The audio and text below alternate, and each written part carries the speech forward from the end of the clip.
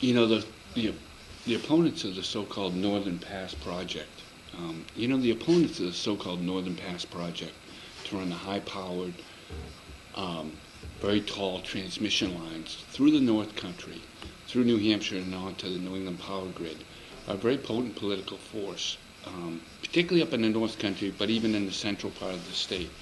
But as we've seen in the legislature this year, they're not getting a lot of love.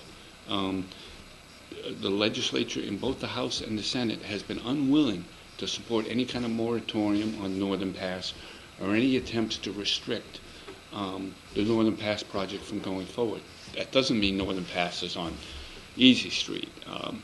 Public Service Company New Hampshire and its parent Northeast Utilities have been working on an alternative route, which we should be seeing in the coming weeks, which in all likelihood is going to try and use some of the state of New Hampshire right away for its alignment.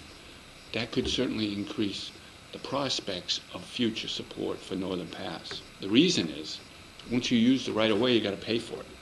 So that means Northern Pass could provide a significant sum of revenue for the state every year. I think the concern always been about Northern Pass is, one, we're a net exporter of power in New Hampshire, meaning we don't need this project for electricity here in this state. Two, the presumption always has been, and the parent company has made it clear, that this power is going on to the New England power grid. So even though it's cheaper power, hydropower from Quebec, we're not going to get to use that power. That's one of the things Governor Hassan has said she'd really like to see from this project before she can support it, is some kind of commitment for the state of New Hampshire to have a right to purchase some of that power. But even if that doesn't arrive, if you give the state some revenue for using their right of way, that certainly could increase political support for this project.